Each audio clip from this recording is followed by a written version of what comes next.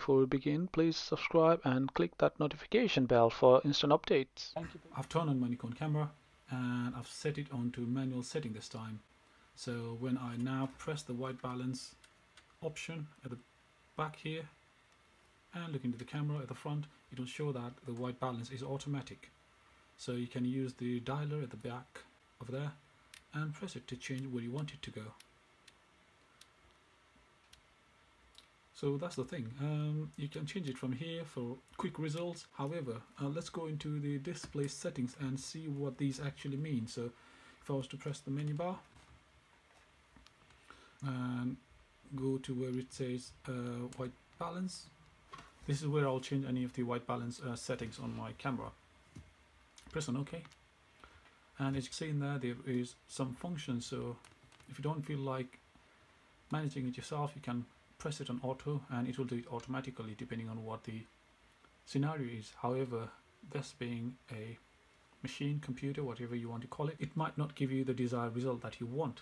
So you might want to change it manually to suit your shooting environment. So to do that, again, going into white balance, you can go and choose the incandescent mode, which is basically the light bulb, the normal conventional light bulb that we have. If you go onto it by pressing OK, it will then give you an option that it will give you a gradient square where you can go and manually fine-tune where you want this to be. And if you want to come back again, mode light.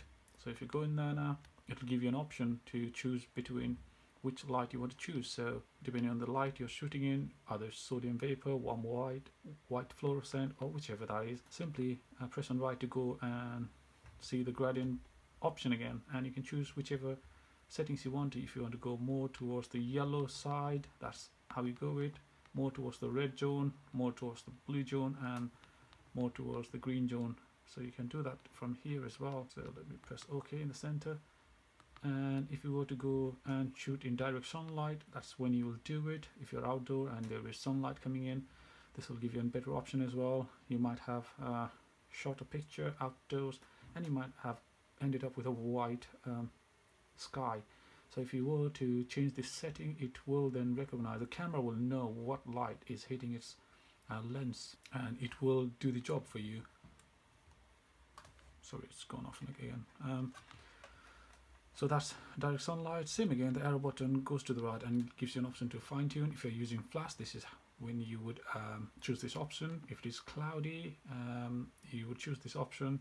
And if you are shooting in a shade, let's say you're outdoors, but however there's a big building on the left hand side and the sun is also behind it on the left hand side, so you'll get a shade.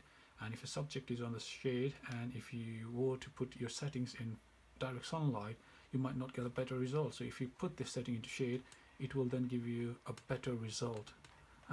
Going back again, then the last one but not the least is the choose color temperature. You can manually change the color temperature of where you are shooting. So depending on what environment you are shooting in, again, all the different light sources emit different type of lights. So depending on sunlight, light from the bulb, light from the fluorescent lamp, light from a LED bright light in a stadium or whatever that is, you might want to change these settings. If you are not getting the result, you can go onto this setting, choose your light setting. As you can see, there are different options.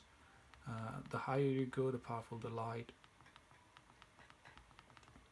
and vice versa. And you can also go and do your fine-tune changing. So now it's in 5560K. You can go and increase it to 6250K or according to your preference, and you can shoot it from here as well. I hope this video helped, guys. This was a quick tutorial on how to change the white balance settings on your Nikon camera, and please check out my next video, which is gonna be how to set up the preset shooting mode under the white balance so that you know where you're going to be shooting to get a better result. So keep tuning into the channel, and please use the link or browse functions next to this video to find out the next video, which would be shooting in the pre mode within the white balance setting. Thank you very much for watching, guys.